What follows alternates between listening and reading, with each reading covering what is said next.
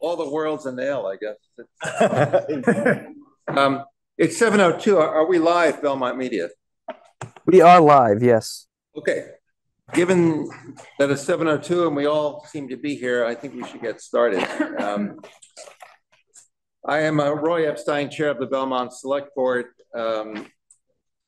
This is a joint meeting of the Select Board, the School Committee, the Warrant Committee, and the Comprehensive Capital Budget Committee. We're calling it Budget Summit 3, where the subject matter is presentation of no override budget scenarios for fiscal 25, and with some discussion actually at the requirements.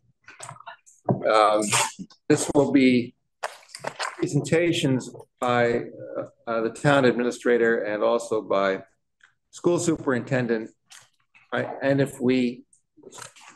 we're going to stop by 9 o'clock.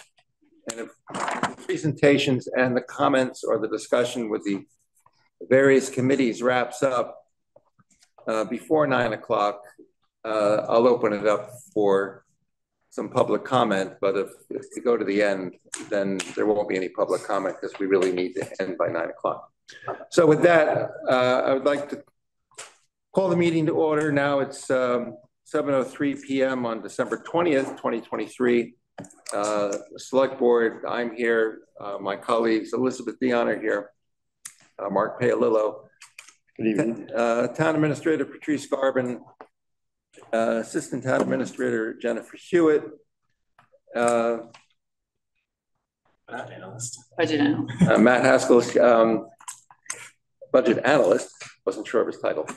And with that, the school committee could call themselves to order, and then we'll go from there. Thanks, Roy. I'll call the school committee to order at 7:04. If the school committee could just do a roll call because we do have one member who is remote this evening, I'd appreciate it.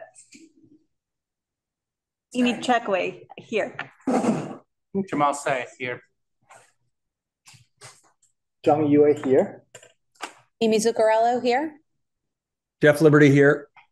Thanks, and Meg Moriarty here. And we are joined by Superintendent Geiser, Assistant Super Lucia Sullivan, and Tony DiColodero, our Director of Operations and Finance. Okay, thank you. Next is Warrant Committee, Jeff. Thank you, Roy. Jeff Lubian, Chair of the Warrant Committee. We'll do a roll call vote. I am attending via online. Apologize for that. I guess in the room, we'll start with you, Tom. Tom Computo, Warrant Committee member. Bill Anderson, Warrant Committee member. Jack Weiss. Betsy Cowing. Melissa Morley. Susan Croy. Bree Warner. Matt Taylor. Paul Richter. And who else do we have online? Colin McGeckert. Here. Okay. Thank you. Jeff, I saw Ann Helgen, who's not been promoted to a panelist. She was in the participants. Yeah. I will promote her. Thank you.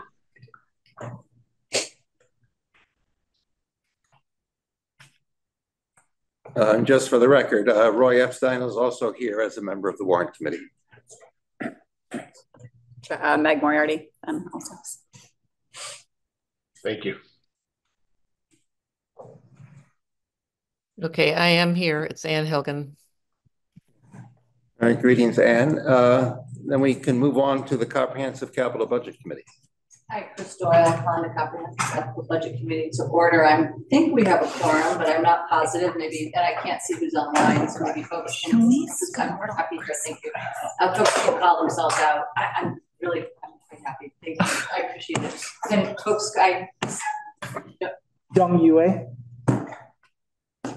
Mark Palillo. Yes. Aaron Picklingus.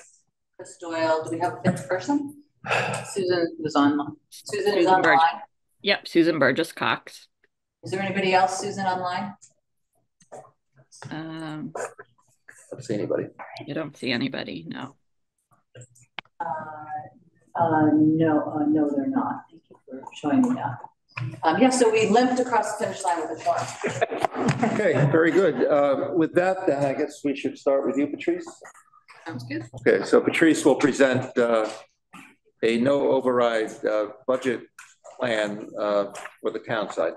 Okay, this is online. It's currently, please. Oh, sorry, Patrice Garvin, Town Administrator. The online, the presentation. First, I want to thank Matt and Jennifer for assisting in this no override budget scenario. Tonight, I will present my recommended no override budget. The board will be discussing at their January 8th meeting. I wanted to say that these recommendations come from my 6 years of having worked with and understanding the core functions of the town department. Also, in my 10+ years as a town administrator, understanding what can happen when cuts are made too broadly.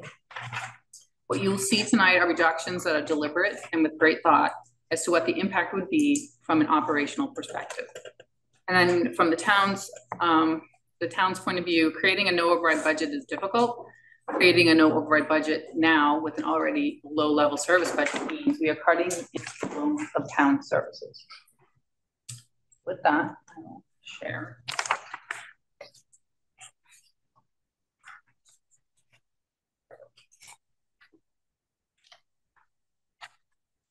So we're going to start with free cash.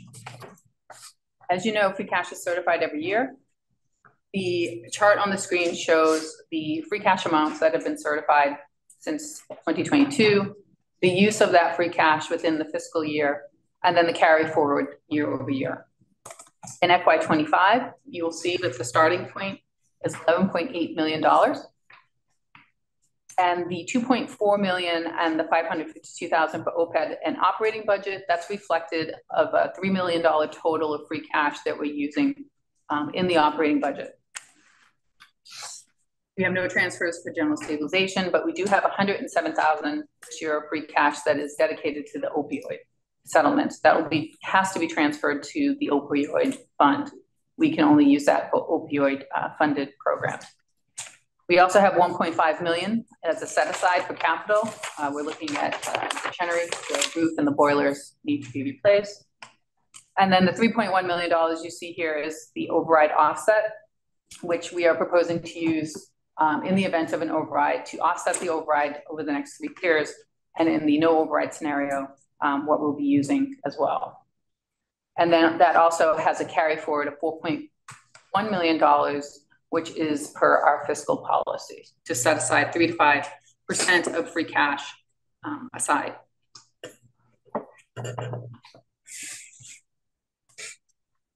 Looking at a no override option, the funding available for a no override budget, that we'll be using the base tax revenue adjusted for Prop 2.5, along with the estimated receipts and local aid that we are estimating. We have dedicated remaining free cash for FY25 at $3.1 million, the number I referenced before. And in FY26, we are putting aside $1.5 million into that no override budget scenario. Then we fund the shared service items. This is, as you know, debt service, pension, benefits, insurance, facilities, and the utilities in the town. We have removed our proposed investments in the override. That's the additional capital funding that I've recommended for sidewalks, and also the project manager in the facilities department. So once we did all that, we have remaining funds available for the municipal and school services. So looking at the FY25 no override, the town and the schools have budgeted to that number in the second column. The town is budgeting to $32.5 million, and the schools are budgeting $63.75 million. Our budgets tonight will reflect those numbers. And from the 11:30 summit, which was the override budget summit, $800,000 that the town would have to reduce from that number, and the schools, the $2.2 million. And then we did a similar exercise for FY26.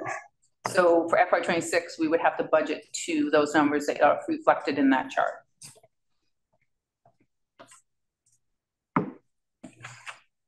So the town has done considerable amounts since the last override in FY21 and April of 2021. But after the failed override in April, the town had reduced the fiscal side by 5 FTE. I've said this often in the past. We had eliminated 2 DPW laborers, a police officer, a firefighter, and a resident engineer. We are keeping the resident engineer in the no override scenario budget, but we had eliminated positions in other departments. Other efficiencies that we've made, we've looked at replacing the street lights with LED lights. That has given us a considerable amount of savings over the years. We've looked at revenue enhancements over the years. We have looked to change the way we bill for ambulances.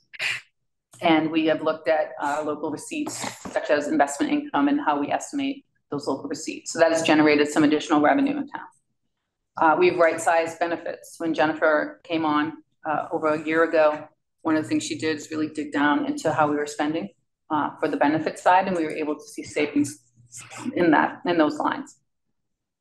And finally, we've done a lot of combining of positions.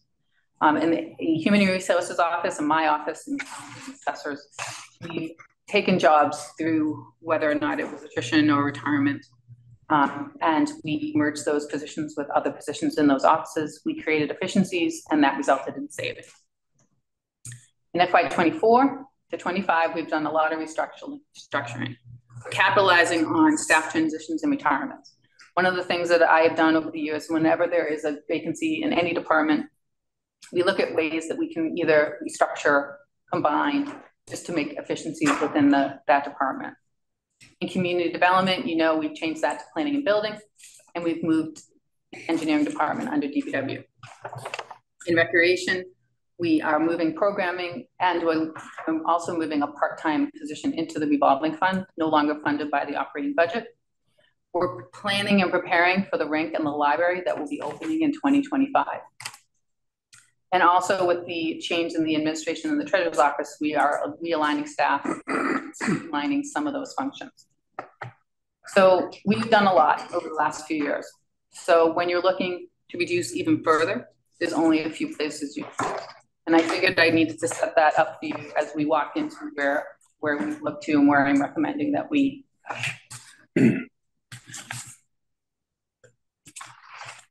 So on the municipal side, for no override, I want to preface this by saying there's a lot more work that we need to do for FY26. We're drilling down from FY25 to numbers, and you'll see numbers reflected there. And the board, as I stated, will be going over that in more detail on January 8th. But for FY26, there's some studies and some other things we really need to consider, because those are going to be really the impact to not only services, but life-saving services. So for trash, we are proposing in FY25 to charge residents for fees for bulky item pickup, along with mattress recycling. We are proposing in FY25 to reduce yard waste pickups. Currently, there are 23 annual pickups for yard waste. We are proposing to drop that down to 16. Now, given that that number is going to drop, then we have to figure out operationally when those are going to be. That's going to be a considerable impact to the residents. In FY26, we're looking to further reduce that service. Consider a pay-as-you-throw program. Again, this is going to take a lot of work and research to look into how we would go about doing this. But we feel there's a savings on this pay-as-you-throw. For police and fire, in FY25, we are going to freeze any vacancies on the fire department, and we're reducing the staff in the fire we've identified by 2.5 FTEs. In the police department, we're scaling back the purchasing of equipment replacement. And the other thing we're doing with the police department is I'm eliminating the animal control officer in the health department. That is going to be absorbed by the police department. I've asked the police chief to come up with a plan and exactly how we're going to be doing that. That is another position that we're losing and being absorbed within the police department. We're also reducing BEMA funding. BEMA is the emergency management agency that the town has. We'll be reducing funding on that side as well. And in FY26, we want to further reduce staff in the fire department by 8 FTEs. This is something that, again, we need to research and study. The fire chief, I've asked the fire chief to start conducting a response time study starting January 1st. We really understand any change in the service of the fire department. What would the impact be on response time within the community?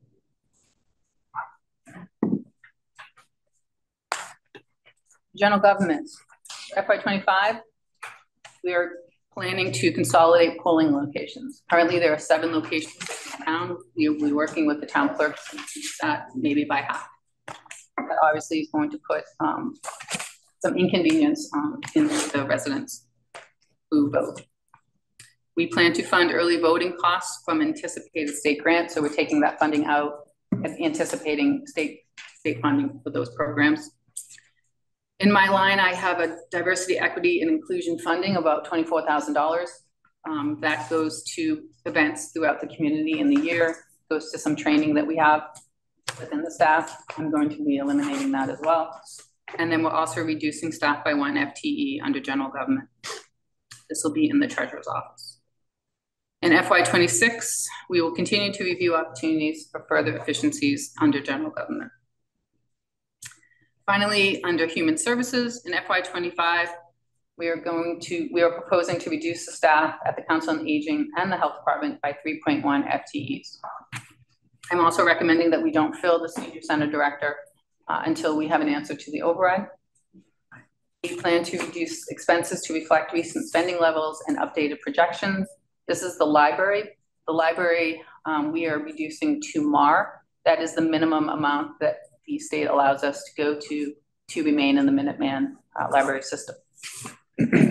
And then for FY26, we plan to further look at the reduction of hours open at the library, which plans to open in the fall of 2025. Again, this is something that needs to be discussed and further reviewed. So to sum up, on the municipal side, overall staff reduction, FY25, we are proposing 6 FTEs along with expenses. That's in human services, public safety, and general government. And in FY26, 8 FTEs in public safety. There's also a corresponding savings and benefits, which we've also captured. That is the town side. Teresa, because I have a couple of comments right away, but I'll wait for everybody. Okay, that's the town side. We turn to the school side, and actually, I'd like to recognize Meg Moriarty for a couple of remarks.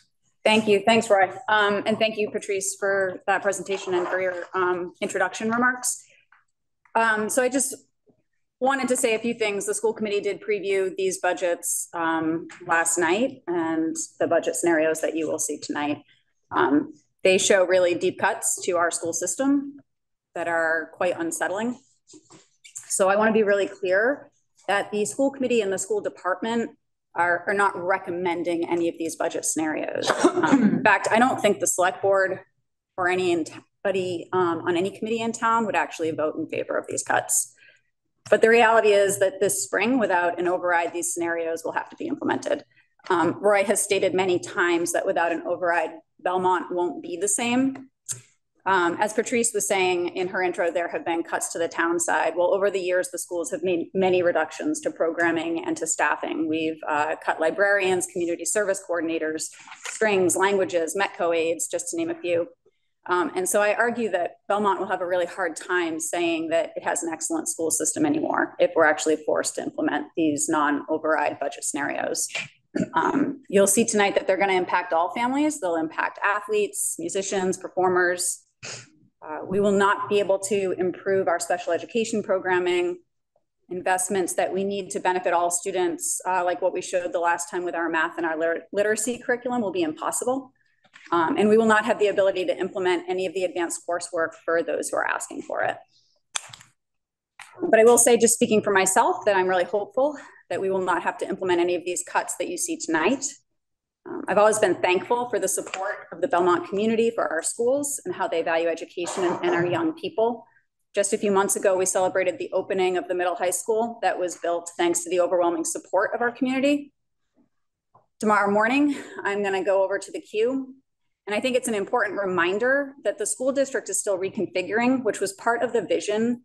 We've heard it from former school committee members. It was part of the vision that the voter was promised when they voted for that new school. And as current leaders, I believe that we must do what we can to continue to work towards this vision. It was part of the expectation. I'm thankful for the leadership of our select board, who have unanimously and publicly stated their support for an override this spring.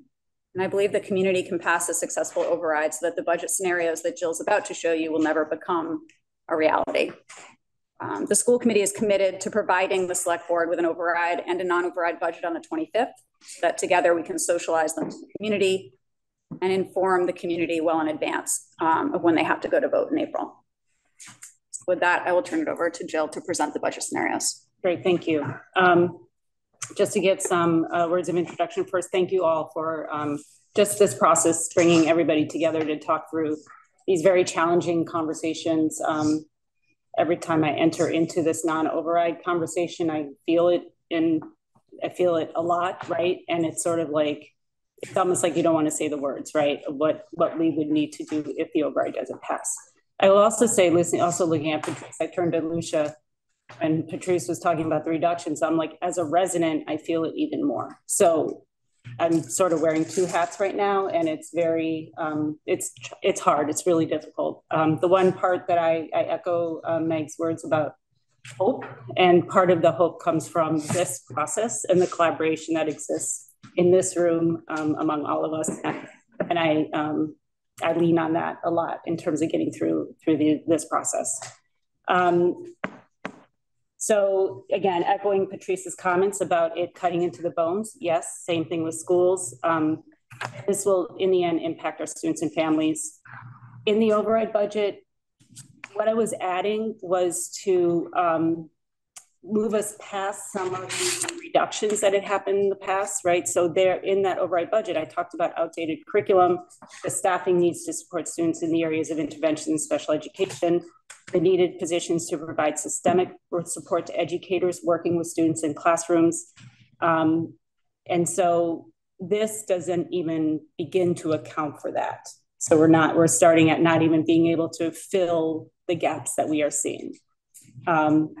Keep in mind that these reductions that we see the dollar signs that go with the labels of the reductions. You have to remember that it's not just about decreasing the dollar amount. We are removing resources from classrooms and schools, and that will bring a decline of students' learning experiences. And we have to just think that when we have these conversations. That said, we're just going to roll through the first few slides, which you've seen before. The intro, the timeline, which you can keep clicking through because it fades in. Which we know it's running through since August. We started the process, and now landing in December. The objectives we've seen before, as well as the assumptions on the next slide, and those have guided us through the process. So what we're going to show tonight is we're going to start with the level service that Tony will take us through. You will see some change in our rollover in level service. And then from there, I'll talk about the reductions from our level service. Thank you, Dr. Geiser. As Dr. Geiser indicated, there's some changes here. We presented the rollover budget, the budget summit 2 at the last meeting. 2 lines that have changed here. I'll start first with a line that hasn't changed. I'd like to call everyone's attention to the 3rd line down, labeled as COLA steps increases. There's a change from 24 to 25, an actual decrease of about 39,000. We received some questions about that. I want to make clear that reduction represents the fact that we have eliminated the one-time expenses in FY24, some administrative transitions, and some expenses related to the reconfiguration of grade 7 and 8 moving up to the middle school from Chenery. So that cost is captured there.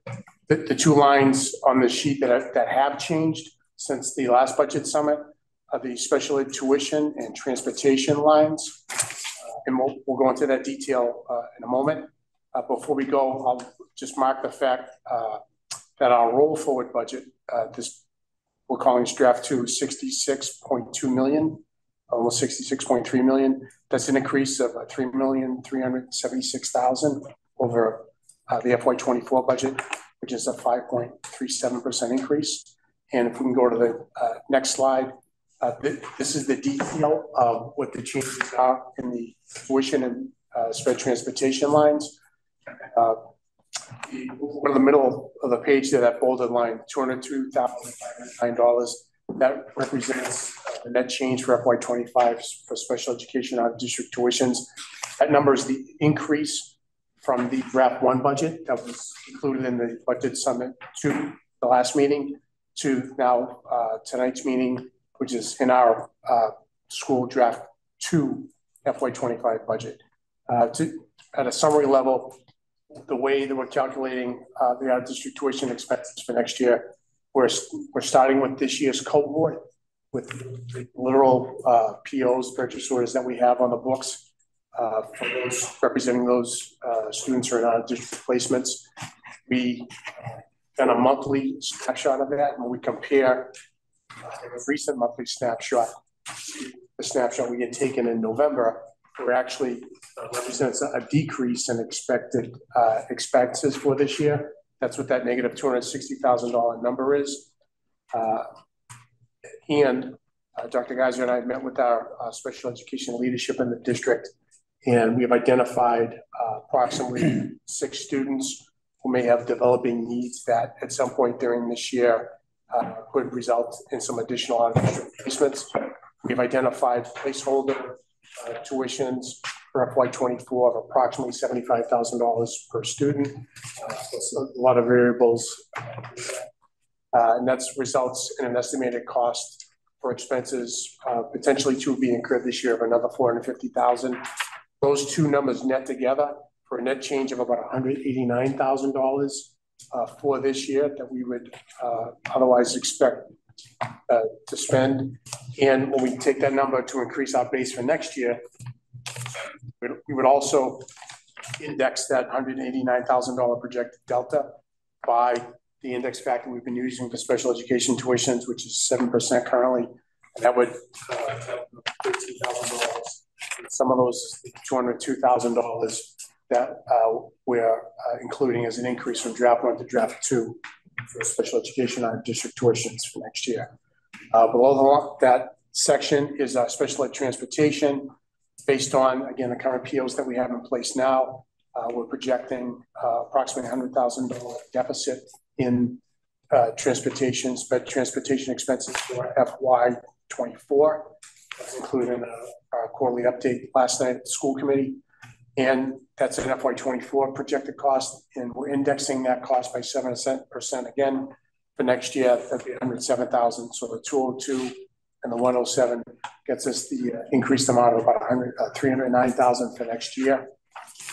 And that results in increase from draft 1 to draft 2, the $309,000 to get us to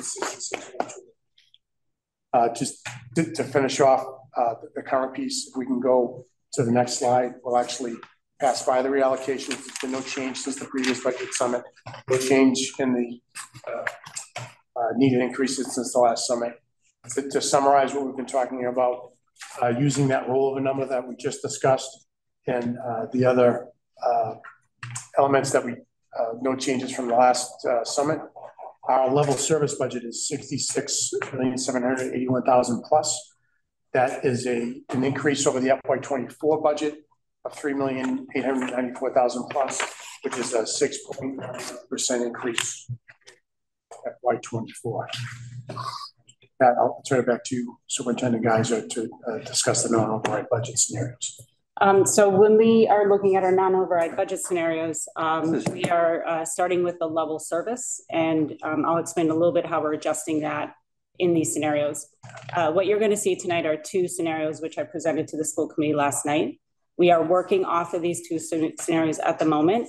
On January 9th, I'm going to bring to the school committee 1 scenario that will likely be some kind of hybrid between those 2 scenarios, and I will note what the differences are with them. And the reason is because it's taken us some time to work through the different elements on the reductions that we identified back in November. So it's just taking us some time to get through that. So I'll start with the first overview. So we have the 63.7 available revenue that we have to stay within. Our level services 6.7. Here's where we're adjusting that level service. We are part of those needing increases were for additional buses to the amount of $304,000 for that will be involved with the transition process of the 4th grade going up to the Q. Because our transportation is one of our reductions, we are dropping the level service by that amount for our starting point. simply because if we would add and then decrease anyway. So we're just landing with the starting point with that taken out. So that brings us to a $2.7 million reduction for FY25. So the two scenarios that I'm going to present will involve these tiers of reductions, which is what I used back in November when I initially presented the non-override at that school committee meeting and the public forum. What these will say is these are the places that we would look for second, third, and so forth. So the first place in this particular scenario one, the first place we look is professional development and transportation, and then we look to extracurriculars, and then to programs and resources, and then staffing. I'll get us to the summary slide more in depth between them. And then scenario two is the same tiers minus the extracurriculars. So that's going to be one key difference between the first and the second scenario, which you'll see on the next slide.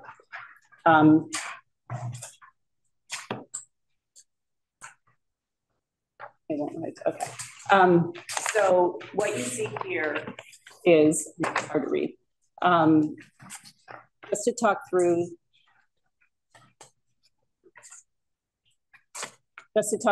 what these particular reductions are. So in the first tier, you're looking at professional development, transportation, both of which would be reduced in either scenario.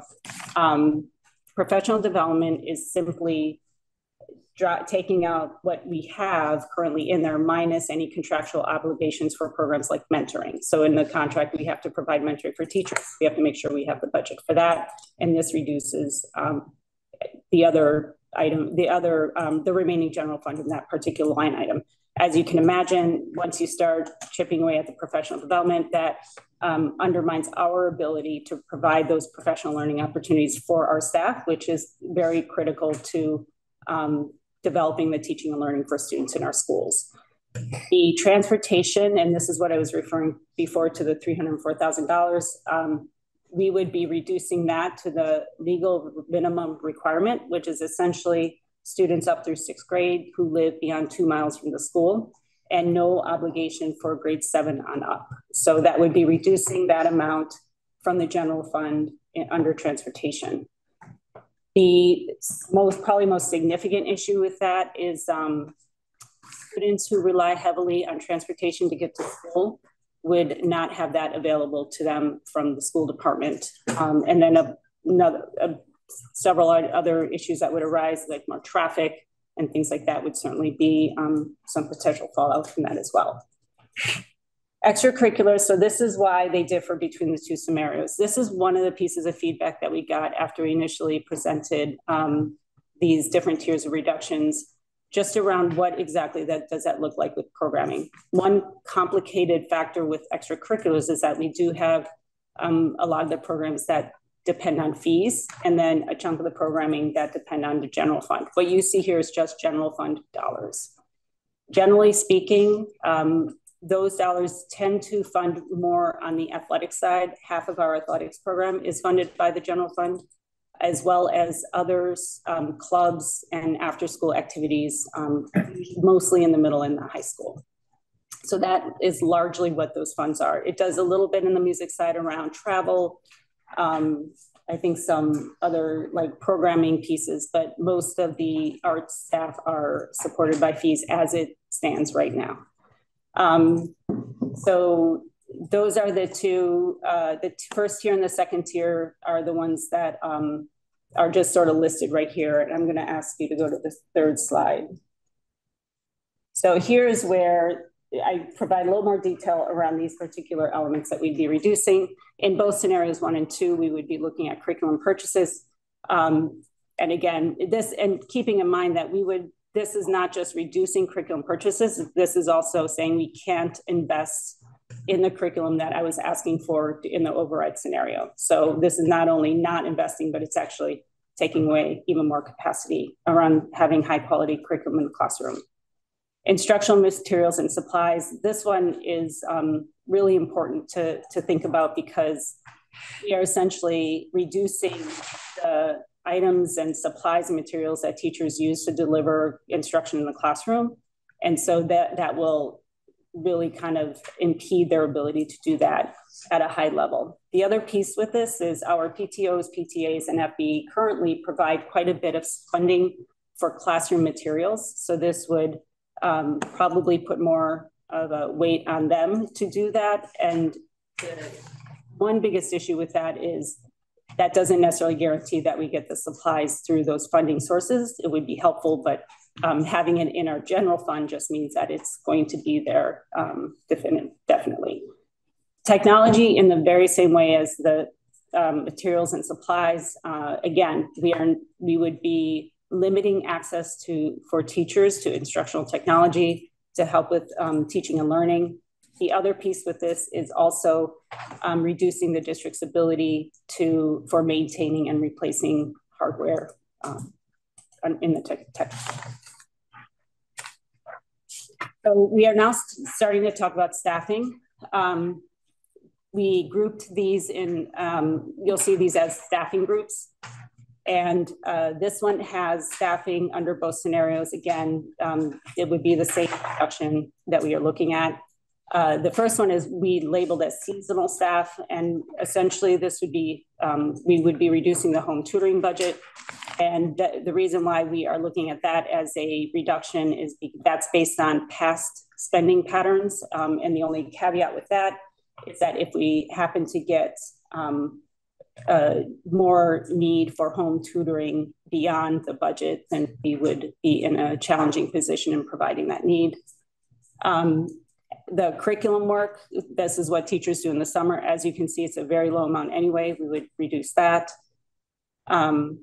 Then we are looking at leadership and administration. We would be reducing our curriculum directors, as well as admin staff from those departments of finance, technology, and HR.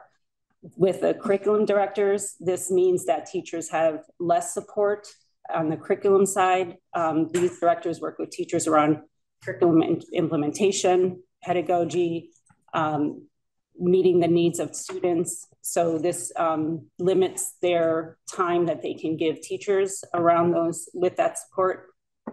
And then in those various departments that you're just looking at reducing again, weakening the system that supports teachers to do the work in their classrooms. So that's just something to remember when we look at those types of reductions. Also, now we're in a staffing group B, which is clerical staff. Again, same across both scenarios. The clerical staff with this reduction, this also contributes to the weakening of the system that supports students and staff. The other piece with this particular reduction, as well as other reductions this kicks into, is that you might reduce the staff, but the workload doesn't reduce. So that workload has to be absorbed by other people, which we have a lot of workload as is. So that would only increase what people already have on their plates. And then under support staff, we are looking at reducing kindergarten aides from 5 days to 4, campus monitor position and library aides. And this would reduce support for students, campus monitors who provide supervision for student safety, and then reduce the access to libraries. Here is where the two scenarios diverge. In the first scenario, you will see fewer teachers reduced. That is the scenario where extracurriculars are reduced.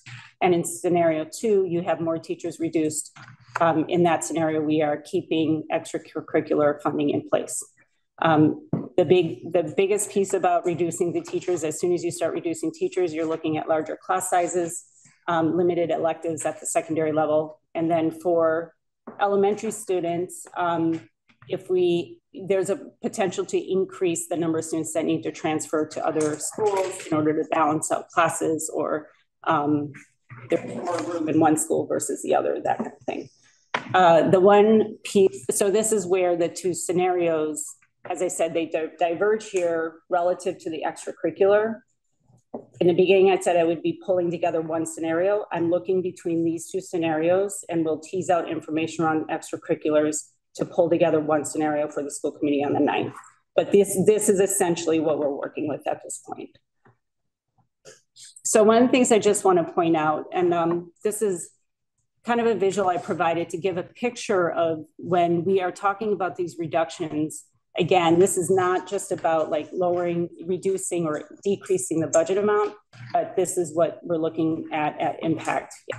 It's pulling away from the supports for students, the core academics. It's pulling away at the systems of operations and safety, and it's limiting access to programs. So that's when I talked about the transportation is an access question, the extracurriculars is an access question, and same thing with the libraries when you're reducing the amount of time that the libraries are open. So this is just something to kind of make sure we understand like what these reductions, how that impacts. And on the next one, same idea, but you're just sort of seeing how each one is sort of plugged in one of these categories. There is overlap between them. So, you know, they can impact multiple categories, but this is mostly where they would fall. So for FY26, we have, I'm going to be expressing an approach of how we would be looking at this. Once we have identified our FY21 reductions, we'll be able to more clearly know what it might look like in 26. So the way we would be thinking about it though, is the tiers of reductions covered up through 5 tiers. And with those reductions, we got up to about 4.5 million.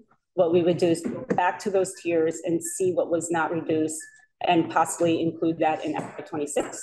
And then if we still need to reduce more beyond that, which I suspect we would, categories, more administration or leadership staffing, more support and instructional staff. Possibly more in the instructional materials. It depends on how much we can chip away at that as well. One note is in the original tiers, we had a school closure at the last tier as like the last step. I've taken it off the table for FY25. I don't know if it would be on the table for FY26. That's a lingering question. And these are just overall levels of impact. Again, you're looking at a systemic impact, educator impact.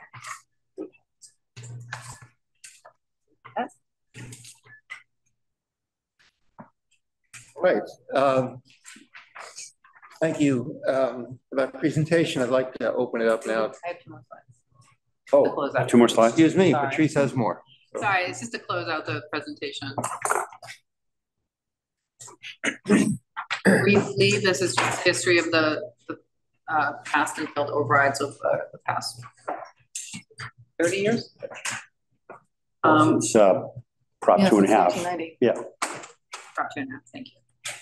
What's interesting to note is based on the conversations with the board, this will be the highest override the town has requested since. 5 fails, 4 yeses.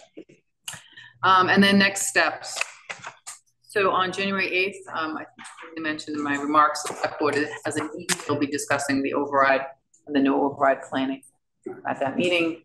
January 18th is a public forum on transitioning the assessors from elected to appointed. On January 19th, preliminary budget, which is the recommended budget by my town administrator and superintendent, that will be printed and sent out. January 22nd, we have a special town meeting for the transition of assessors for the annual election. 24th, the governor's budget is released.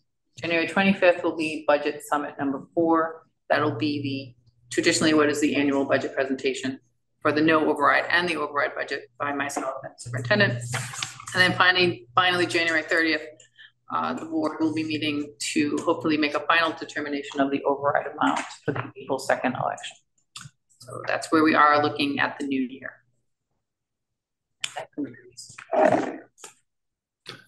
Great. So this was, as Meg indicated, nobody is happy about this, but this is necessary planning because there is no assurance that an override will be successful, but this clearly presents a very dark picture for town and school services across the board. But just to make sure we understand where this is all coming from, because there was a lot of information presented. Patrice, I wondered if you could go back I think it's your slide 2 or 3.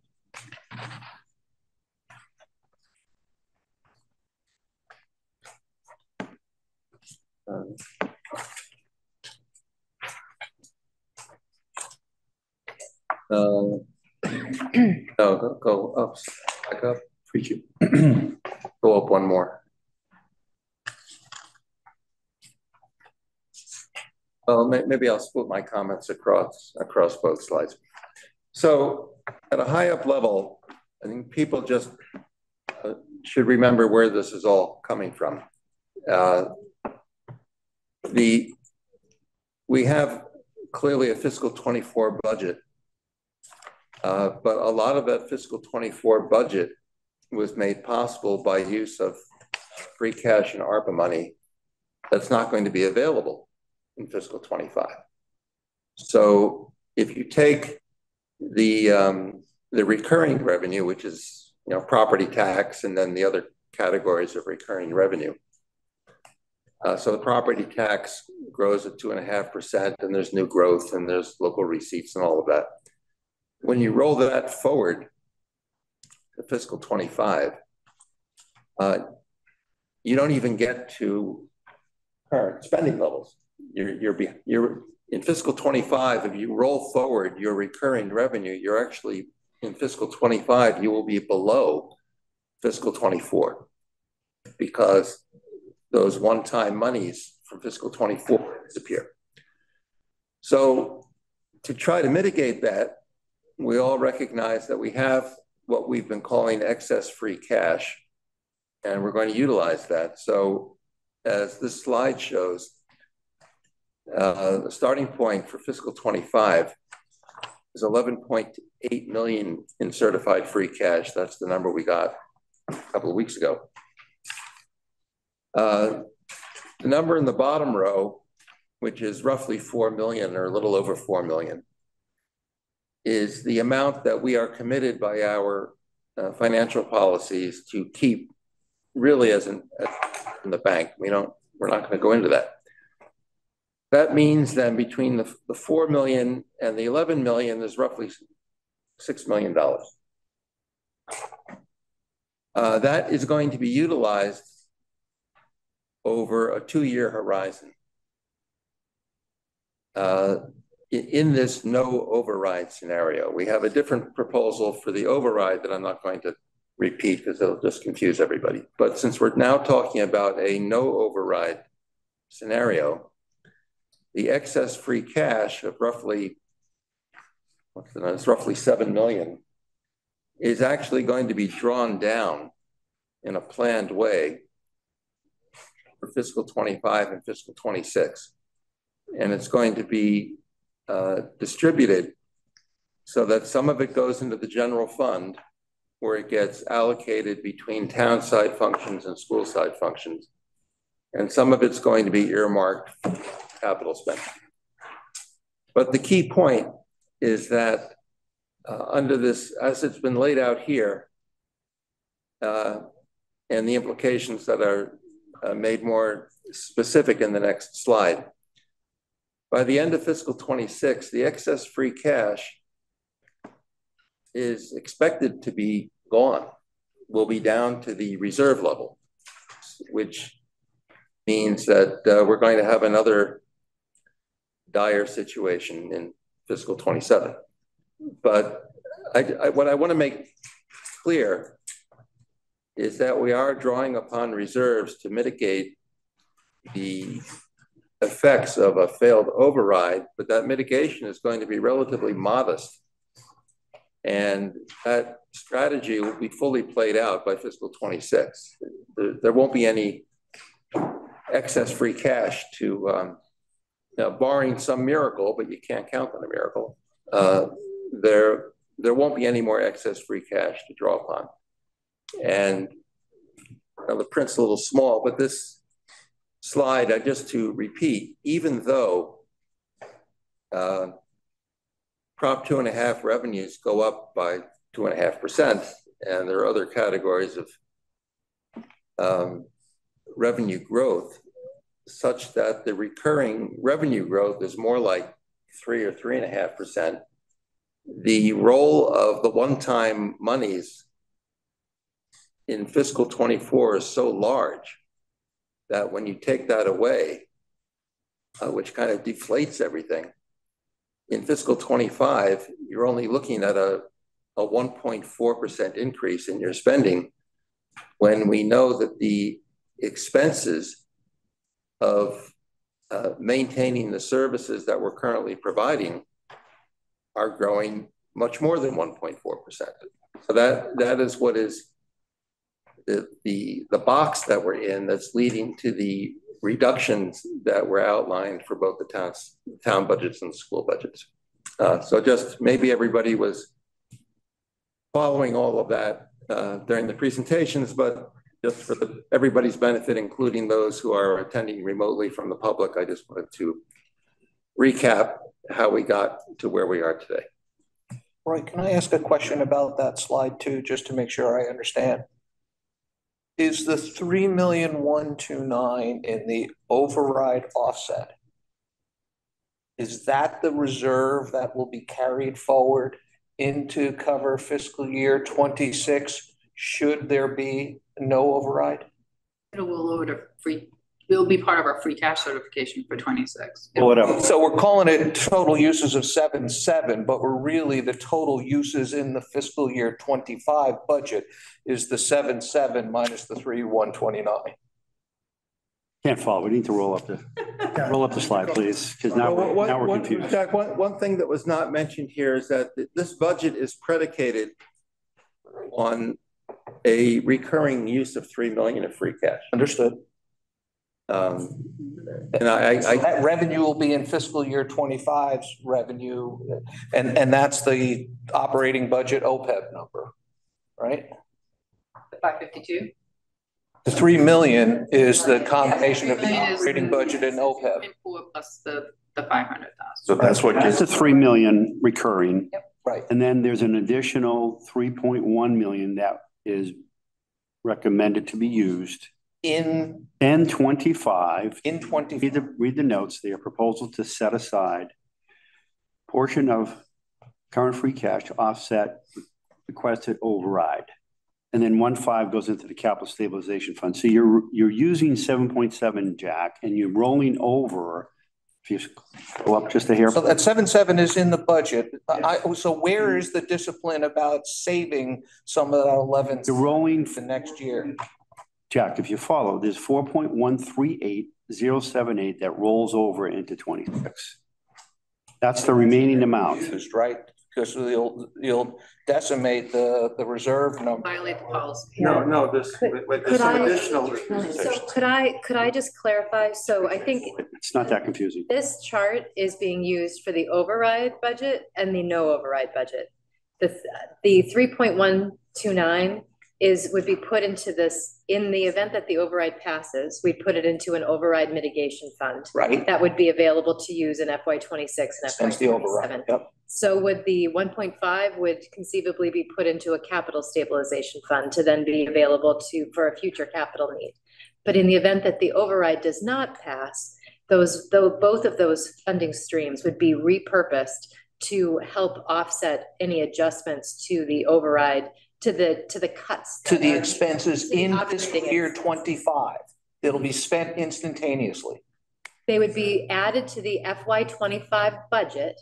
The 3 million would be added to the FY25 budget, and conceivably the 1.5 million, instead of being put into a capital stabilization fund, would be put into another fund that would be reserved for use for the FY26 budget.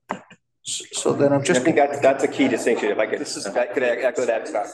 We've confused everybody. We have, looks like we confused everybody. We've confused everybody. Yes. Chris. It might be handy to have this chart have an additional column that had FY26. Yeah.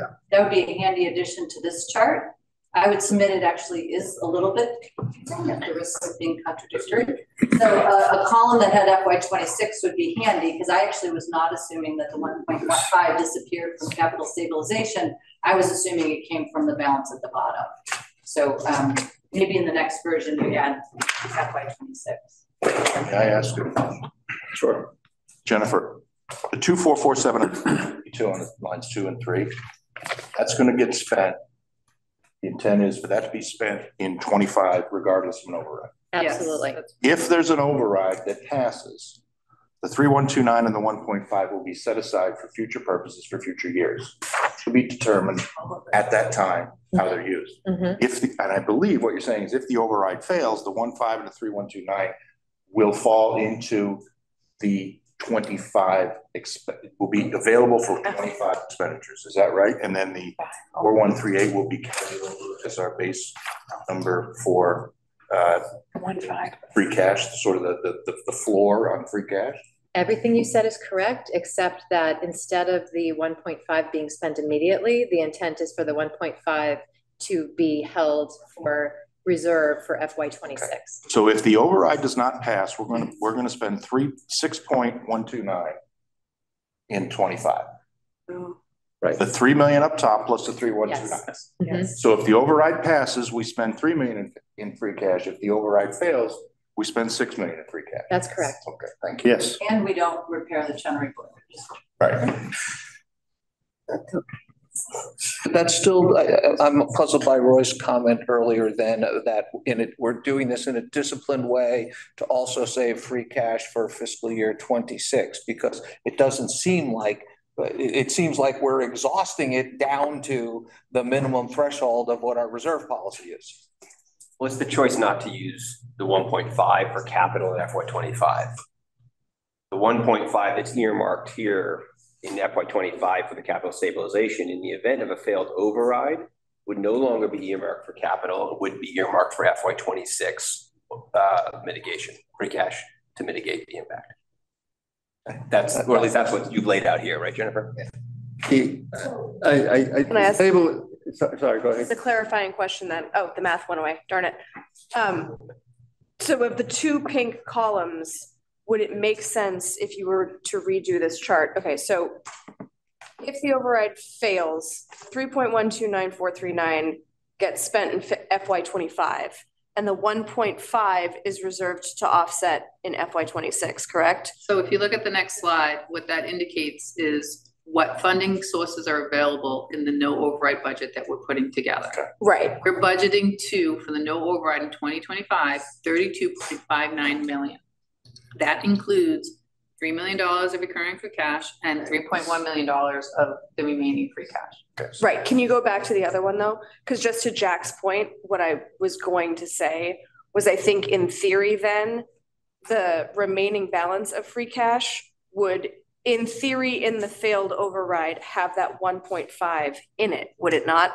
No, because the absolute, what we should be doing is actually setting it aside at town. Keeping it out of the free cash. Not want it to roll forward and complete the number of the override. Okay. Cash for I do think an FY26 column would make this.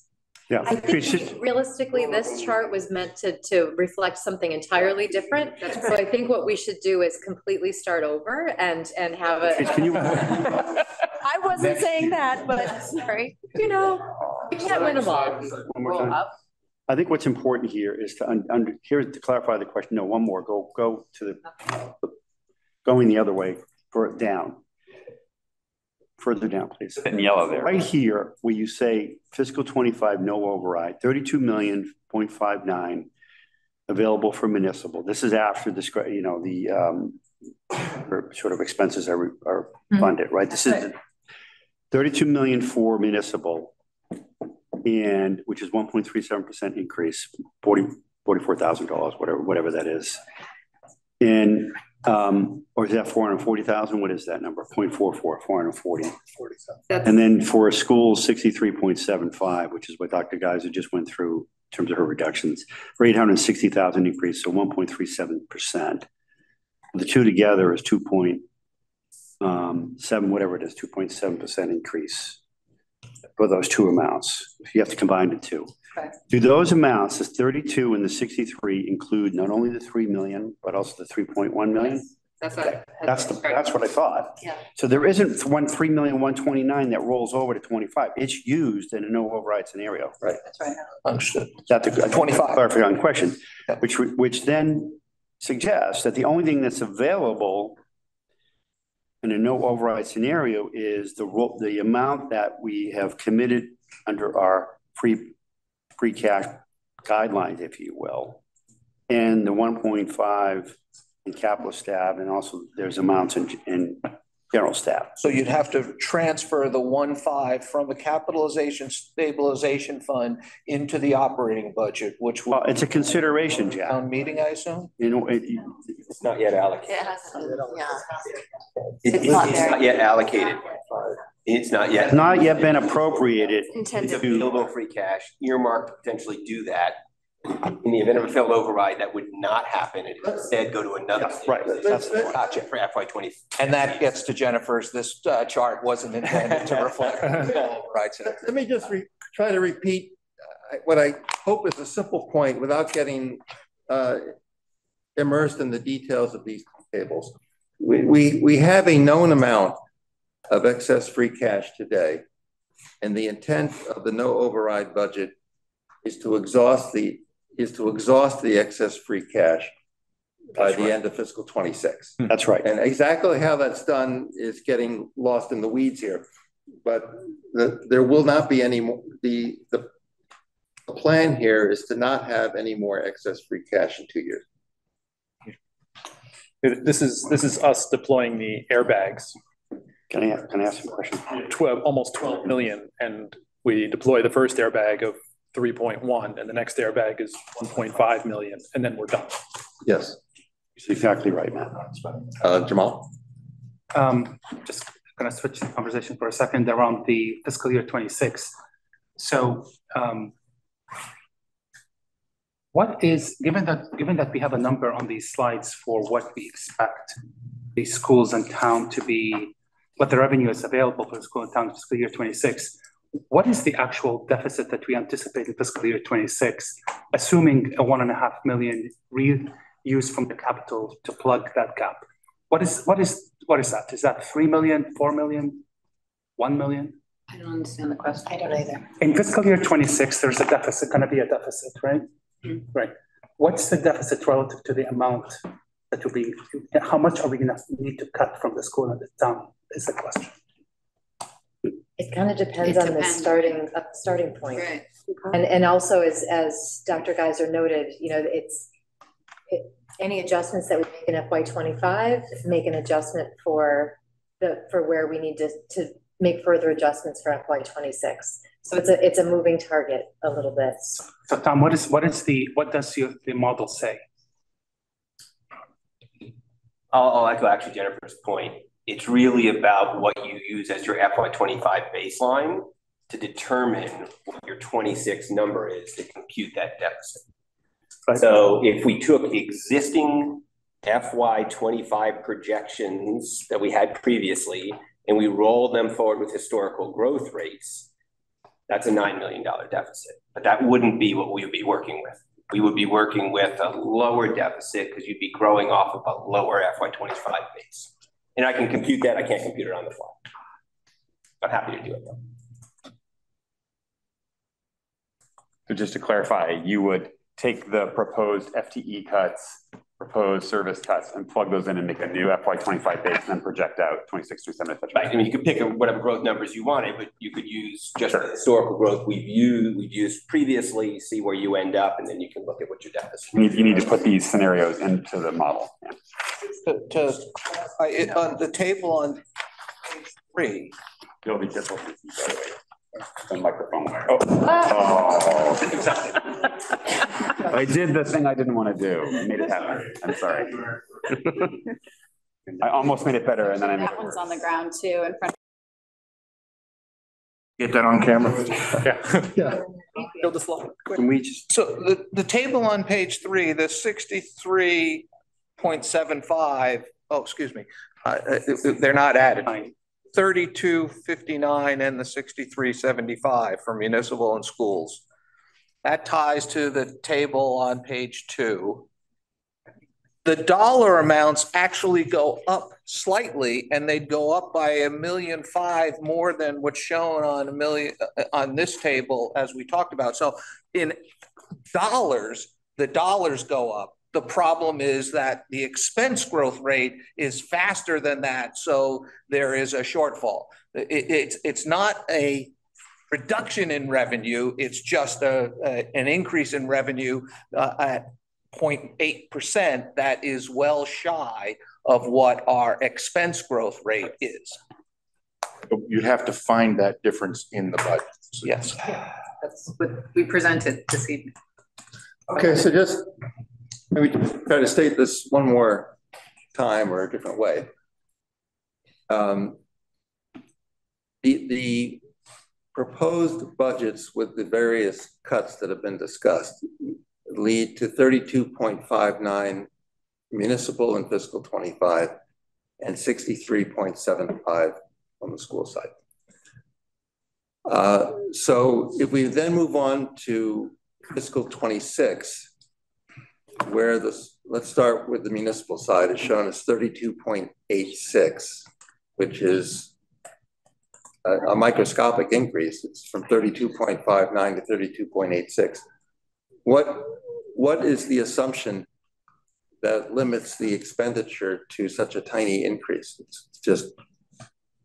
Sorry, we're going to pull up the no override budget allocation that we presented to the board and the. Well, I think, Roy, there's two things that you actually already mentioned, which is we've been bolstering our numbers with expenditures of free cash, and our expenditures are going down each year. So that's why the growth rate looks so small, is because each year we're spending less free cash. And that's these numbers are the available revenue that you have to meet. You have to align your expenses with. And the reason it's only going up 0.83 is recurring revenue is probably going up 3.2 or whatever, but you have a lot less free cash in fiscal year 26 to use. So the total revenue can only grow at less than 1%. For other services, you're correct.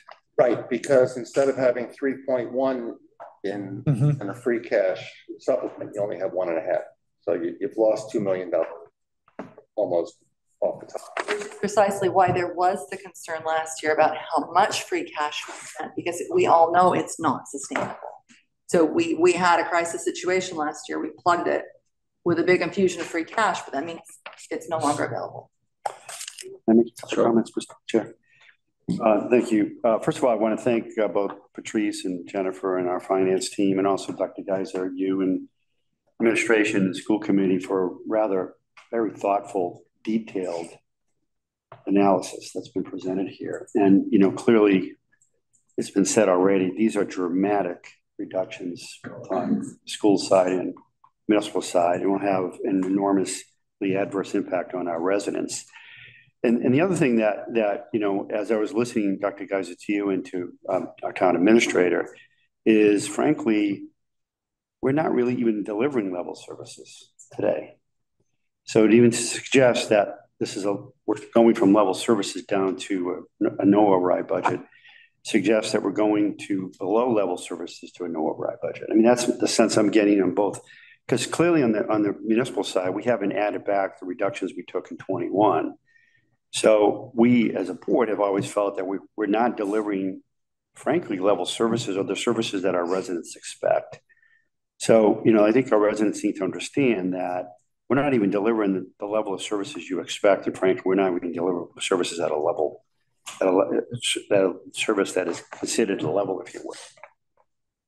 I had just a couple of questions, Dr. Geiser, for you. And, you know, it's helpful to go through all of these really thoughtful scenarios, presumably that's been presented to the school committee, but nothing's been voted on between scenario 1 and 2 at this point. Correct. And just at a top level, it seems to be a choice, a good choice, between whether we fund extracurricular activities or instruction. I mean, if I look at the numbers and how they rolled out to get to your reductions, it's a choice between reducing sports and extracurricular activities, arts and, you know, and music and all of that. And, you know, I don't think we need to detail right now, but that's one choice versus do we reduce classroom instruction and increase class sizes? Yes, and neither one is a good choice. Well, and that's why I'm going to be bringing a one scenario.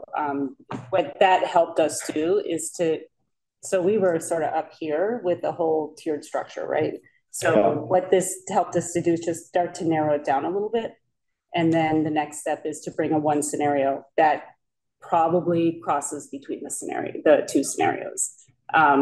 Does that make sense? So it's sort of. Yeah, so blending it in terms of reductions from both, but this is just two scenarios that have been outlined. Yeah. One additional question in Budget Summit 1 or 2, or in the memo that you wrote as well, there was an additional amount beyond this level service number, right? I mean, there was an override, in the override. Yeah, an override amount. So how much more was that beyond the 66 million, Tony? 67 something. No, I think he's discussing the 500. So we had the level services. Okay, from the road. Then there was an additional add to that, about $1 million or something. About 1.3 million. Yes. Was the one. That hasn't been presented here, but so I'm going to assume our override will be successful, but we have a lot of work to do. And if we pull together, I think it can be successful. I really do believe that to be the case. Is that something that the schools will continue to consider as something that's needed? You mean in what we presented in that override? Yeah. Yes. Okay. Yes. I just want clarity on that. So I think what we would need, because obviously with the override number, there may need to be some prioritizing with that FY25 list. So understood. Do you know what I mean? Yeah, understood. So I don't know, like we don't know yet what. Yeah, and clearly on the municipal side, there are a number of things that we've always talked about needing to do that we can't do and haven't done. And so I certainly want to think about that as well. And just finally, I know there are other questions. I think if we work together collectively here and continue to inform our residents and our community, I think we will be successful. I think if we have a unified message, and I think we're coalescing around that, and certainly the board robust amount sometime in January. I think if we work together and collaborate, we will convince our residents and our taxpayers that this is needed, because if not, it's so incredibly damaging to the services that we deliver to our residents now. Thank you. Jamal. Can I get some clarity about the 64.29 million for fiscal year 26? Where is that number coming from? The revenue rate. So what Jennifer is going to go through is the revenue allocation that we presented to the Warrant Committee and the Select Board. It shows how we're getting to the numbers we're getting to. Okay, I guess what I was trying to ask before relates to this, because basically, do I understand correctly that in a case of no override, what we're targeting for the school is 63.75 million, but for fiscal year 26, we're targeting 64.29. That's right. So only $500,000. When you think about the growth rate, there's no, you can't expect a growth rate less than 4% for a school. So a growth rate, even if it was 4%, you're talking about a $2.2 million, $2.5 million that need to cut from the school alone. So it's true that we don't know exact number, but we know it's going to be more than 500,000. We know it's going to be more than $1 million. We know it's going to be more than 2 million. And that is really important for the public to really understand that. And the reason I bring this up is that, as we said last time, when the school department worked through the cuts up to 3.5 million, they struggled to cut anything above the 3.5 million. So with the 2.5 million that is being, or 2 point, whatever the number is, 2.7 million they will be cutting, where we're talking between extracurricular instructions, anything above that with an additional $2.4 to $3 million, it's not small pieces. It is really structurally different school that we're talking about. And I feel like we're dancing around this topic a little bit. And I just want to make sure that I name it. It's a huge number that we're talking about this year 26. And there has to be a strategy for a no override so that we are not in a place where we have a no override. We have no way to rescue that in fiscal year 26. Yeah. So Jamal, everybody's always 25 was going to be bad and 26 is going to be worse. I think you're right. Nobody's assumed anything otherwise, because 25 we sort of it's a slow fall instead of a crash off the cliff in 25. So it's bad in 25, it's worse in 26, and that's true on the town side as well as the school side. There is no way in a no override scenario to avoid a really bad outcome. That's just the reality. There's not enough money. So it's bad in 25 and it's worse in 26. And I think that's just the reality of an override. So I guess the question becomes, what is the plan for a no override? What is the plan for should the override not pass in April? Literally this. We look at a bad 25 and a worse 26. This is what we're doing. This is the exercise. Apologize. I guess what I should have asked it differently. What I should be asking is the plan to put the override on the ballot again in next year or the following year? I don't think we know that yet. Well, I think clearly an override is needed. I think everybody in this room believes an override is needed in April. And we would like to proceed on that basis. This is all kind of a giant backup emergency plan. If an override is not successful in April, it still means that an override is necessary. The question is when. Right. And I think the answer to that really has to await what happens in April, because, and really we're getting ahead of ourselves, but I think the choices are sometime certainly no later than fiscal 26, because we have really no recourse for fiscal 27 at this point to avoid a complete implosion. But I think we have to start strategizing in the event the override is not successful in April, when exactly we go back, because it's going to depend a lot on, I'm reluctant even to speculate on what factors we would take into consideration, but it's clearly, an override is clearly necessary. And I think the first priority of the select board, if an override failed in April, is to start thinking about when to come back to the voters. Yeah, great. Because the one thing that would be, I think, even worse is having two failed overrides in succession, particularly in close succession. So if it doesn't work out in April, it's going to take a ton of thought. Yeah. That's a related question. Yeah. An override fails in April, the hole for the next override is deeper. Is that accurate? Yeah. Right. Just as in general, the principle is that if the override in April fails, the need for 26 doesn't somehow become smaller. We'll be cutting things, and it will depend on all the cutting and the models, as Tom was saying, but right, it will depend on the base for FY25. But it's not like we suddenly need less money to do the same things. I don't know. So yeah, maybe you're trying to clarify. Yeah, for two reasons on a lot of things. Mind if I speak to? Yeah, go ahead. You're exactly right. For two reasons. One, at that point, you fully exhausted the excess free cash or the mitigation free cash that we were using to make the first override smaller. So that's been used to try to plug the holes, the urgent holes. So that's not available to mitigate. And two, while we will try to certainly curtail growth, there continues to be the challenges of growth of expense lines greater than revenue lines. Now we're going to jam them together for a couple of years, but you still haven't fundamentally shifted the curve. So in those out years, you're again looking at a sort of a bigger override than you were, a bigger deficit than you were sort of the previous year. I think the other thing is, even if the board decided to go out to another override, you still have to implement some of the cuts that we've talked about this year. Of course. Because it's not a guarantee. No question. Sorry, Amy Checkway, they haven't spoken yet. Thank you.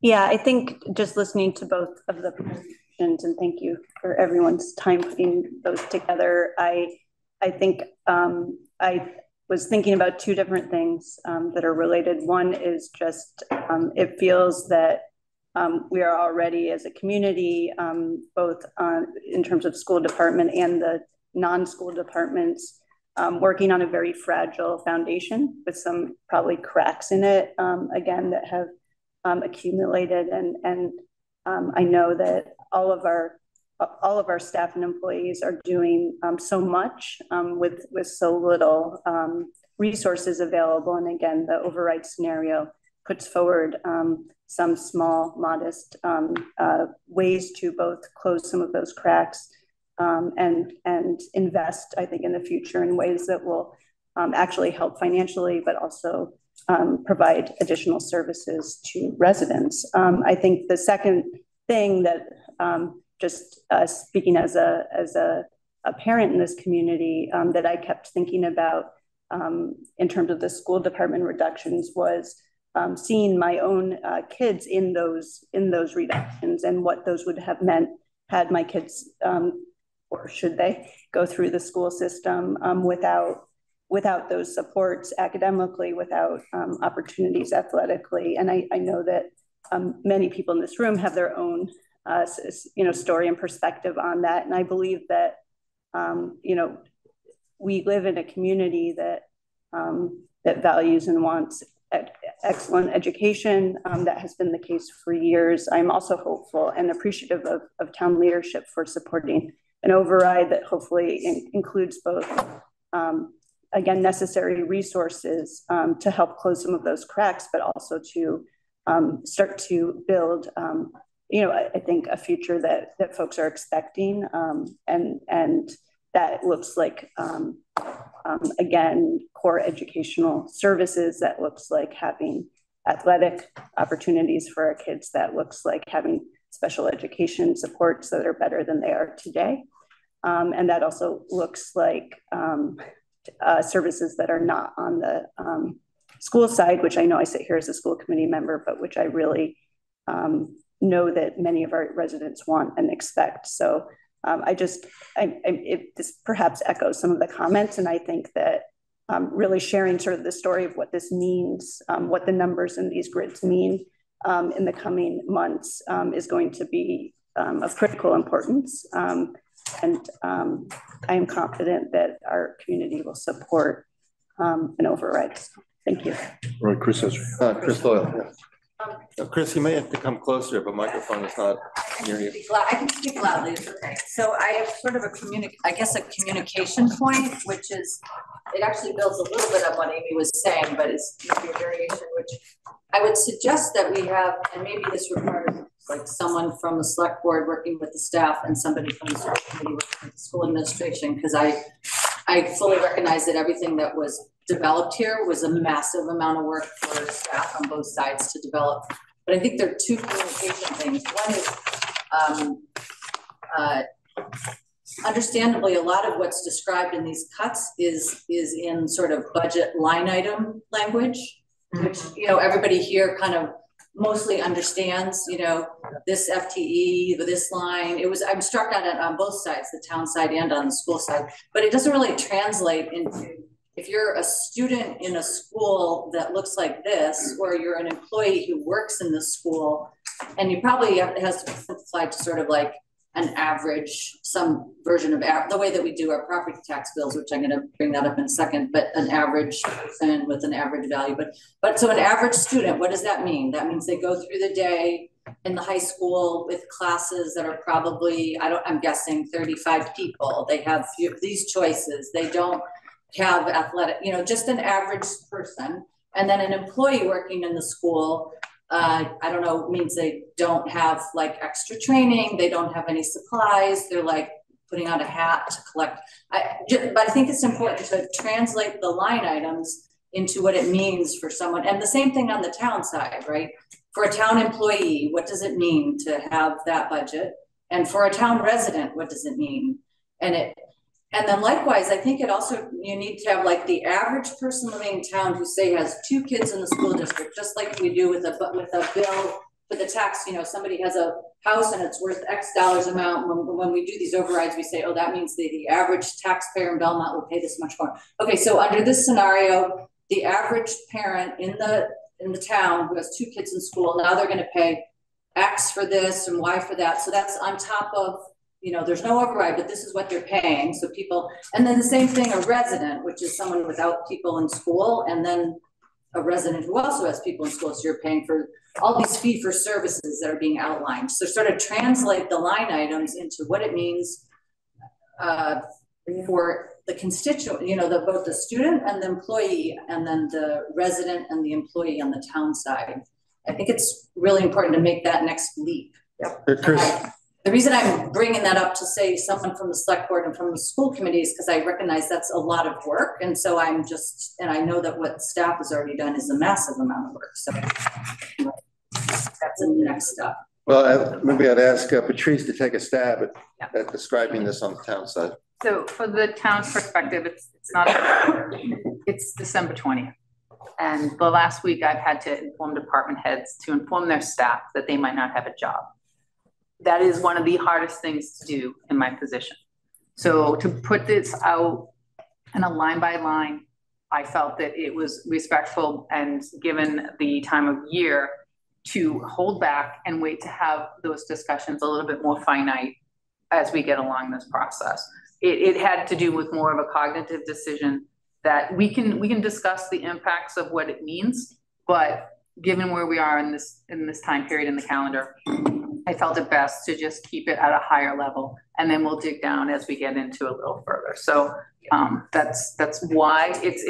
I'm not being critical. No, I know. I'm just explaining why it's not the way it is, because it could have been that way, but we decided consciously not to put it out that way.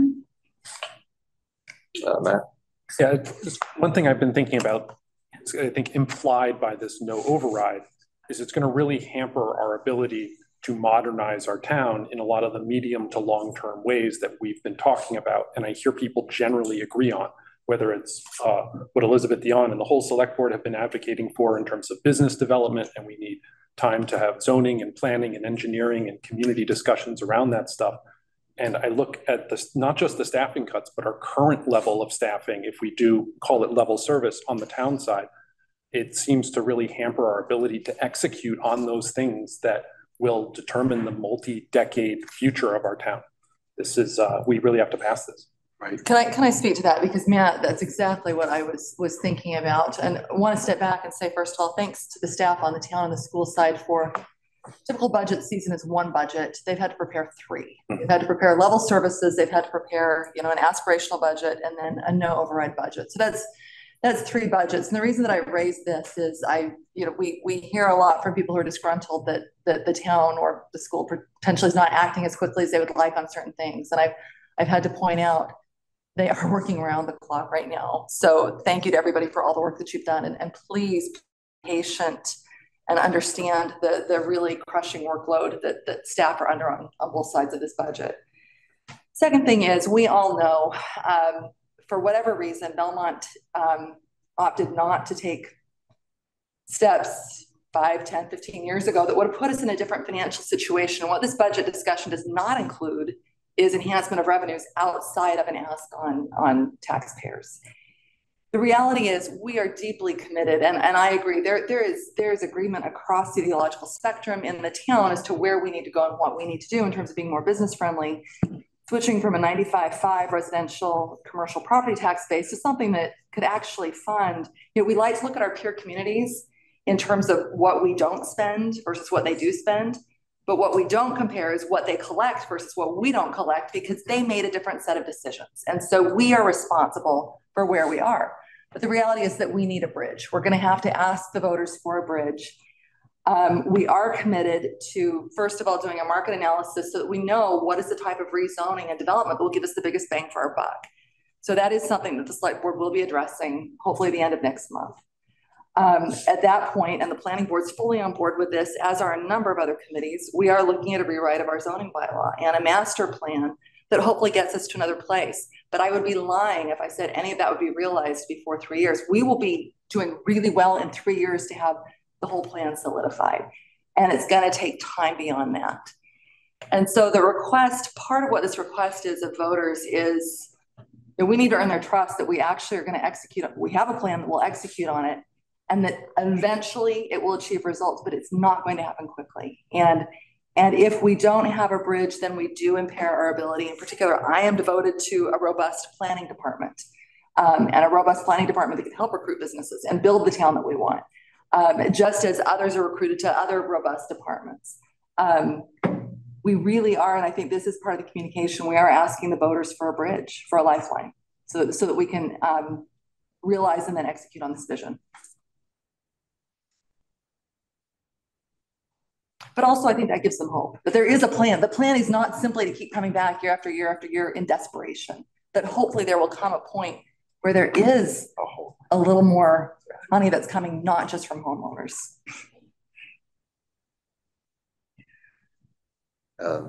Jeff Liberty has his hand up. Sorry, let's go online for a moment. Jeff Liberty, you have your hand up?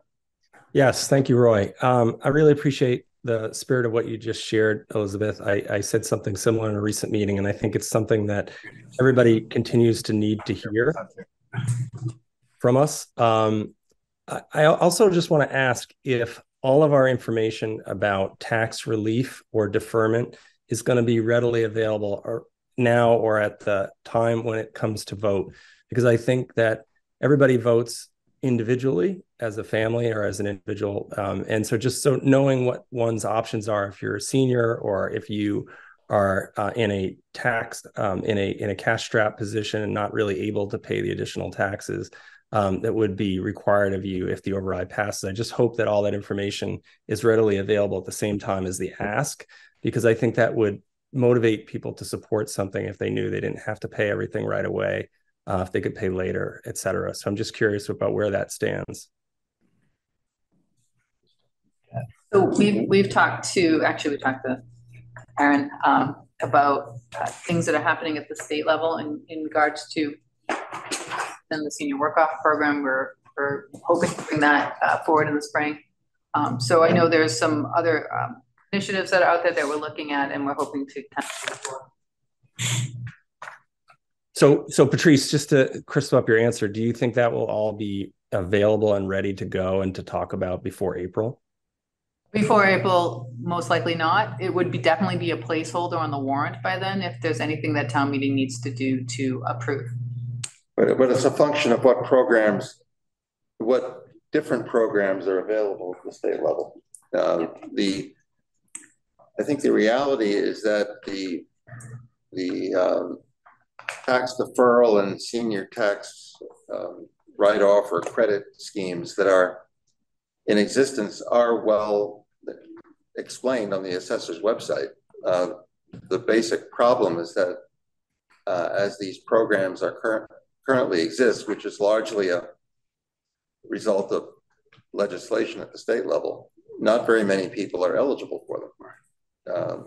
And the number of people who take advantage, say, of the senior tax deferral program right now is quite small. Under 15. Just to get ahead of myself again, I had a proposal for a different approach to senior tax relief that I was hoping to work out with the assessor, but after 4 years, no progress was made, unfortunately. But I'm hoping that will change in the next year. I think one of the things that we need to message about the January 22nd special town meeting that is devoted exclusively to switching from an elected to an appointed board of assessors is it is senior tax relief that is finally driving that. There are other factors as well. It's pilot, but our complete inability to move senior tax relief forward was the final straw. And if it doesn't solve the problem, but it does signal in a very real and credible way that this is something we're aware of, we're concerned about, and we've gone to the final solution that we have to go to actually do something actionable. Thank you. Aaron? I just wanted to comment. I'm, as Patrice mentioned, I'm planning to work with the town to try to bring some new tax relief measures forward, but separate from that, I didn't understand what you just said. Oh, sorry, I have my mask on. I'm trying to bring new measures to town. There's local option statutes that Jennifer brought to our attention, as well as a couple other programs that I'm hoping we can add to what we have. That said, I respectfully disagree that the town website currently lists and explains the existing programs with any clarity. They're not all listed in one place. The applications are difficult to find. Some of them you just have to call, some you just have to email. So I would suggest that streamlining or at least capturing all that information and putting it into a single document or single web page, as some of our neighboring towns have done, would be really helpful for people. And it would be great just to direct them to them. I'm happy to try to help. It's just, I usually have to call you guys and try not to, I know you have a lot going on. As you know, I've asked for something and I've withdrawn. Thanks. Thank you, Aaron. Okay. John. Oh, John. Yeah. Hi, John Yu, School Committee. First of all, I want to express my appreciation for the select board of already voicing a support for a substantial override for the entire town. I think it is important for us to be in agreement and work together to get that way. I have two thoughts. One is very on topic for this meeting, which is on the non-override perspective, where Mark was asking about what is the difference between the scenario. But in reality, we are not choosing between extracurricular or curricular. We are already reducing the curricular support significantly. It's the level of curricular reduction, additional curricular reduction, weighing against non-curricular reduction in terms of the cuts that we are making. Good. And I think, and then the second part in the same phase is that similar to the town, we are looking at a 26 level, like Elizabeth said, that it is really drastic. So that in the case of a non-override, what we're likely to see is a more complete restructuring of the school district to that is not going to be what we're seeing now. One, there are out-of-district placement, which is mandated services. There are no way to reduce that. And in the sense we're providing less support, we are likely to see higher support, which result in more reduction in regular services. And secondly, we are likely going to have to see things that make changes to the entire structure, such as maybe see the high schools go down in terms of the classes they can take. Instead of 6.5 that they take now, maybe it's down to 5.5. Or go to a 4-day school week, or I mean, things that we can't imagine here or Massachusetts won't allow that others are already doing. It is kind of scary. Yeah, we haven't discussed any of those as a. No, we did. It's personal opinion. Entirely personal opinion, not fun. You know, we have not discussed any of it, but it is. Then in terms of talking about the override budget, Mark, you asked, in terms of the budget that we have proposed, how much of that is still needed, what we consider to be needed. I believe that Dr. Geiser had provided a modest, deliberate, and methodical plan for a 3-year bridge to the future, just like what we're trying to do with the town, that has not saying on an override, we're going to spend everything in the first year, but planning to rebuild our school program, to enhance our special education program with the intention of reducing our district cost, but we cannot project a saving until the plan is in place. So similar to a town that we cannot project any revenue until the plan is in place, we are asking the town for a bridge. So, you know, as much as that substantial override can be, it will help our process to save money and not spend all in 25, but have additional powder to spend on investment in 26 and 27 when the really exciting things are happening. And lastly, looking at the last slide that Patrice has provided for the failed override, it seems like the bigger we go after a failed ride, the more likely that we're going to pass. And hopefully, if we fail, then we're going back in November with a much bigger one because the town will need it and more people will have to think that it's necessary. Thank you, Jim.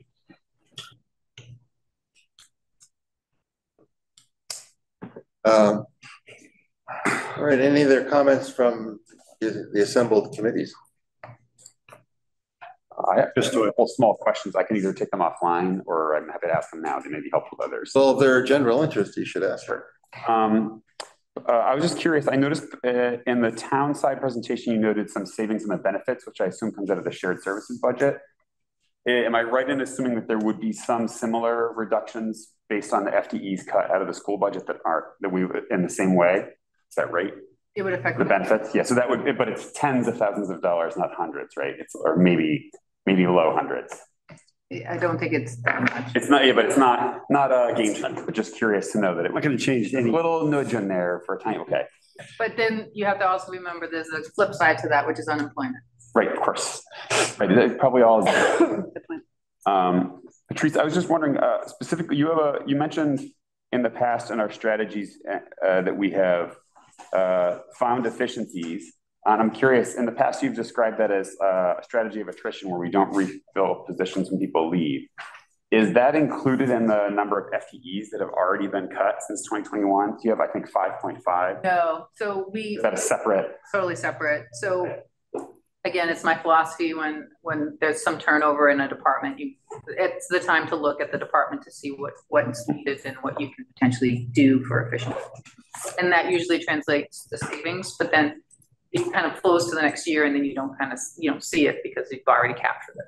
Right. So to be specific, with the change in the treasurer's office, we've reduced the FTE. The headcount in treasurer's office has gone down because of the very significant changes the new treasurer's made since coming in. She's streamlined, it's faster, smarter, better. Right. But so the total reduction of FTEs listed as 5.5, right? The actual total headcount change is more than that, am I right? Yes. 21, just checking, okay. Great, thank you. Chris had her hand up. Could I actually just ask, Tony, could you clarify if any of the projections for the FY25 include, I know last year when we were making adjustments, we collaborated on the benefit savings from making some of those adjustments. Yeah, so reductions in a non-override scenario for school positions include salary savings, health insurance savings, and offsetting costs for unemployment. Okay, thank you. Marie Warner. A related question. We're looking at FTE positions because I know that there has been a continuing challenge in staffing on public safety side and the public on DPW side, et cetera. Can you give us an idea? These are in an override. Are they going to be eliminating those positions or actually people? So that's something I'm working on right now. We're looking at a complete restructure in the Department of Public Works. It involves union negotiations, but we are trying to kind of move some things around, which would ultimately result in an FTE reduction. But again, it's right now we're still working on it. But it's not. Patrice, correct me if I'm wrong. It's not clear that those FTE reductions translate to maintaining the level of service. It's just trying to lessen the reduction in service. Chris Doyle. I was wondering whether or not, I know that the January 22nd virtual town meeting is dedicated to the assessor question. I'm wondering if there's going to be like an FYI or a town report related to the budget. I think we need to discuss that with the moderator. We haven't discussed with the moderator yet what the. I think it's a good idea to do something like that. Although Mike, when Mike most recently came before us, he did say any town reports he thought would be appropriate. I think he certainly signaled his willingness. It strikes me as, given what we're talking about here, it strikes me as prudent, but also it's a little bit of like the elephant in the room. If we get together and talk about the assessor and there's like nothing about the budget, it would seem to be it would just strike one as disingenuous if it was unintentional. So. Well, Chris, let's just look at the calendar for a moment, because I mean this January town meeting was really intended to be a very streamlined, focused, one question kind of town meeting. In terms of other opportunities to discuss the budget, we're going to have really the big one on January 25th. And, we could think about another format if there would be the kind of attendance that you'd have at a town meeting. But I think the 25th would be a better setting for that than to have a 10-minute report at town meeting where there wouldn't be any discussion. Maybe both. Or you can make a presentation and then you could say there's this meeting where it could be discussed. It might leave more time for comments on the 25th if there were some things. If there's thought. Yeah, it's a possibility, but remember anything on the 22nd would be very short and there wouldn't be any debate. So well, they should a placeholder for at least presenting where we are to date. I think Chris has got a good point, and we probably need to do more than just that. There are other things we need to consider for communicating to the Yeah, no, understood. It's just, I feel like it's gonna feel really awkward to get together and not talk anything about the budget. Yeah, I think you should talk to the moderator about that. I think that makes abundant sense, actually, if we can do that. Right, any other comments from committee members? Otherwise, it's, I think Jeff Lubin has his hand. Oh, Jeff, sorry, didn't see. Thank you, Roy. I strongly echo Chris's comments. I think we have to address it to some degree at that meeting. And then I also think we should think about, we can take this offline, is that potentially having a forum that is actually inviting all of town meeting to meet for an educational forum with questions and answers at the high school. So something for us to talk about, but I think that is going to be key to educating. Sure, yeah, I don't disagree with any of that, but remember the number is going to be largely set by the end of January, and the purpose of our meeting at the very end of January is really just to formalize it. Then the real work begins of explaining it, not just to town meeting, but to the entire community. But we will rely on town meeting members as key communicators in each of their neighborhoods and things to educate people around them. Completely agree. That's where I was going with that, is that they are the representatives of their communities, and then they're going to be disseminating that information to their communities. But there will be, I'm confident there will be a vigorous effort from January through to the beginning of April to explain why this is essential. Yeah. I think though that attendance tonight and just in general, there is meeting fatigue in this town. And I know a lot of town meeting members who have a substantial number of other commitments as well. So to say, oh, we're not going to talk about it at town meeting on the 22nd because they could come to the thing on the 25th. There's a lot of people who can't do both because they don't have sitters, or they don't have the ability, or they don't have bandwidth, or they have another meeting. So I think town meeting is your opportunity to reach the widest audience of the people who already have a base level of informedness, for lack of a better word. And those are the people you need to hit the ground running. So if you explain where you're at on January 22nd, they are able to hit the ground running in a much more meaningful way than to hit them with another meeting.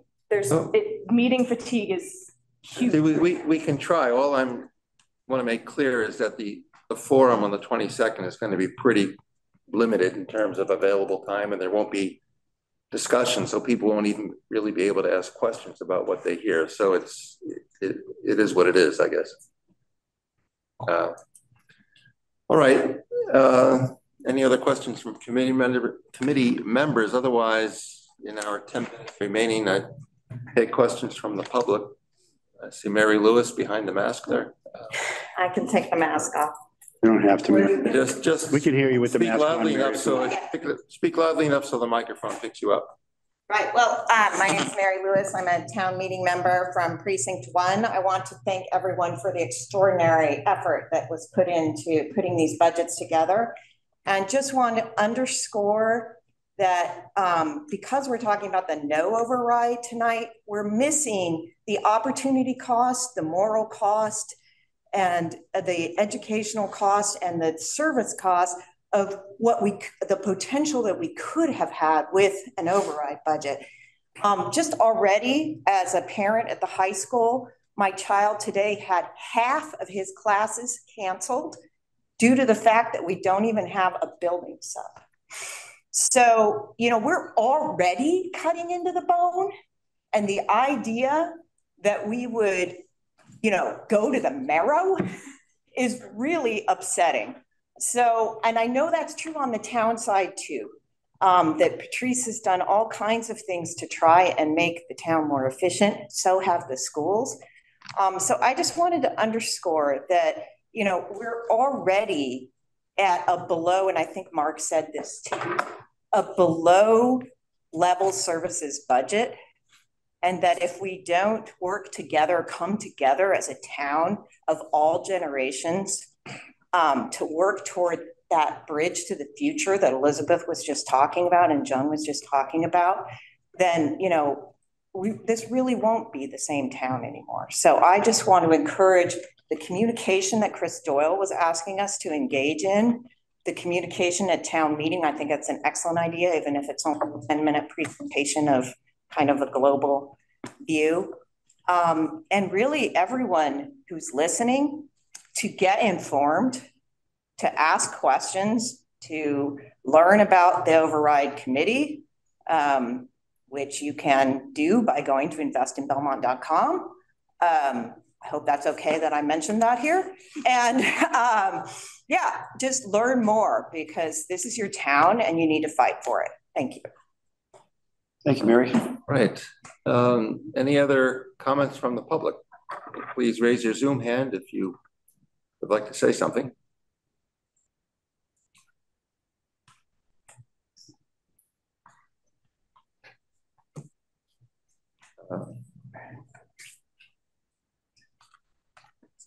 Well, I don't see any hands. I think we've overwhelmed them with their comments. Yeah. You did it. Yeah, we had such a great one in the back. Yeah, the hands oh, are sorry. Oh, why am I? All right. Angus Abercrombie, town meeting member, precinct 8. I've talked to a lot of people in this town. It's something I enjoy doing. And one of the overwhelming things that you hear when you are asking people to support the override is a level of distrust and apathy towards town staff or school staff because of experiences. And when people tell me the stories of not getting a phone call returned, I have to push back and say that that is because of where we are, because of the cuts that we have made over decades. And I think it is going to be really important to frame this as a conversation about hope and a conversation about,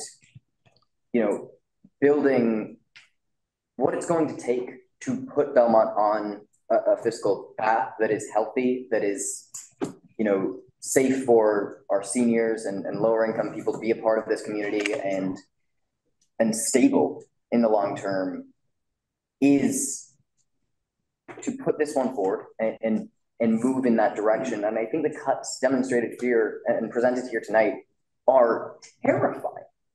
I mean, I went through a classroom 2 years ago, and the changes that I'm seeing here, and that's not even well detailed for FY26. I am terrified for what our students are going to be going through. And I think that is only going to do so much. That terror, it does get people out, and it does get them to vote. But what gets people to really come together in this community is hope. And so I hope we can stay hopeful, and I hope we can continue to talk about the path, the investments, and where we will be in 3 years, in 5 years, and in 10 years if we pass this. And those are the budgets that I'm very excited to see. Thank you, Angus. Any other comments? Well, 55. It's okay. It's okay. Yeah. All right. We give Mark makes a good. We wish everybody happy holidays. Happy New Year. And I think what's important though is, I said before, I agree with what Angus says. It's good.